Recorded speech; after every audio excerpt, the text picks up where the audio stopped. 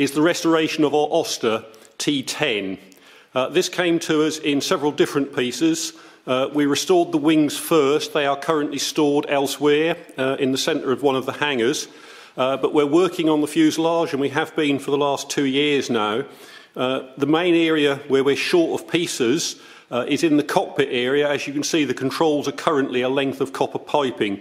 If anybody has any original items from the cockpit of an Auster, a late Mark Auster, we would be very pleased to hear from them.